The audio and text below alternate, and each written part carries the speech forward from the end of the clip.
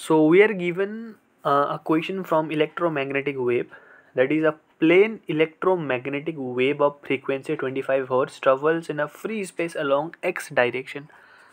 That means the direction of propagation is given in x direction.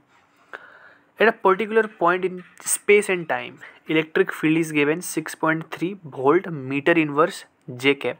That means the electric field is oscillating along y direction, and we are given to find B at that point. That means we have to find magnetic field and electric field is given to us.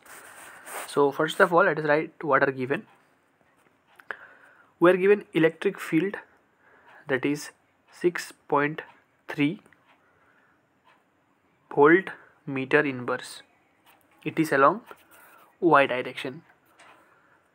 Thereafter, as the electromagnetic wave is traveling in free space, we write the speed of light as 3 into 10 to the power 8 meter per second.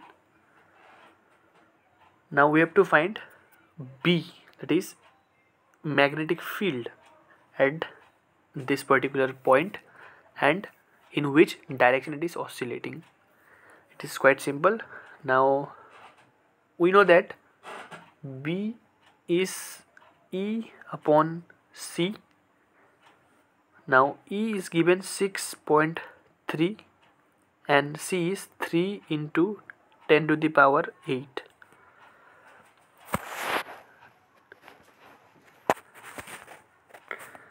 Now if we will calculate this, we will get the required magnetic field at the point.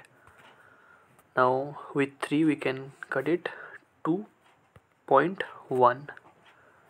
That means 2.1 into 10 to the power, if we will take this above, we will get